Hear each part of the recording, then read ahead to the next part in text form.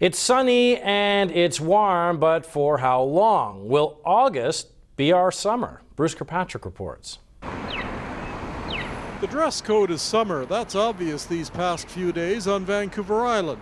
But you don't have to go far back to feel the contrast.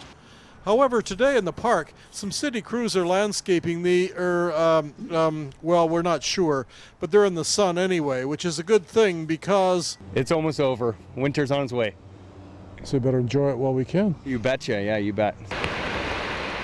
Summer has been off and on again in July, some would say more off than on. There were sunny days, then clouds and wind and some rain. So we wonder if this is real and for how long. Question is, will it remain? Oh, it better.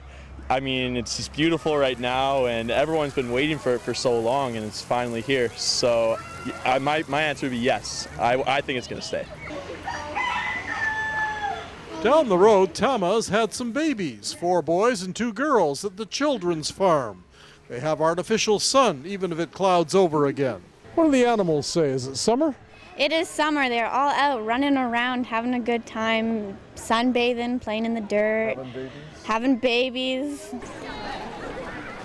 At Thetis Lake, all is well. It's been a great day to be on the beach, even if the water's still a bit cool. The lake is protected by hills and tends to warm up more than ocean beaches. We asked Jen and Wade, is this really summer or are we just being fooled again? I don't know. I think it's finally turning into summer. It was really cold in July, but August seems to be turning out pretty good, so we'll see. I'm going to say no. I don't think it's summer at all. I think we're being fooled. I think in 2 weeks it'll start raining. Perhaps we should check the beerometer. How are sales? A good indication of whether it's really summer.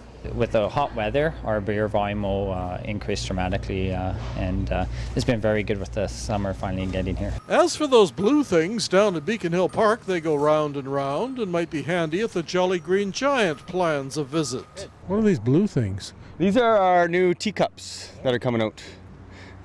Are you going to serve tea here, gigantic style? I plan to, but I don't know if that's the city's plans. This summer may not be spectacular, but it's good enough today. So, well, maybe this is not the best choice of word.